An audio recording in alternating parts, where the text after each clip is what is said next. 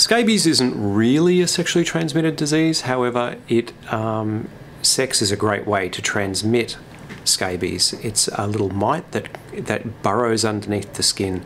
Scabies can present with intense itching, usually worse after a hot shower. Some people can get scabies, in particular the webbing of the fingers. You'll find little red marks in there. You might notice little red tracks along the skin as well.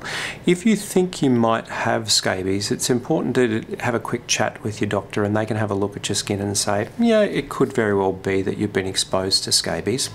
Scabies does need to be treated, and the way this is done is through application of either a lotion or a cream head to toe, and that needs to absorb into the skin where it kills the little mites as they're going underneath the skin there.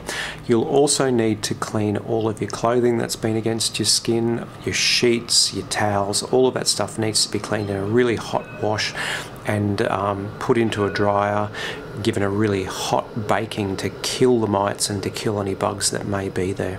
If you have any questions about scabies, there's some information on the page below, but you can also have a chat with your doctor about the best way to get effective treatment.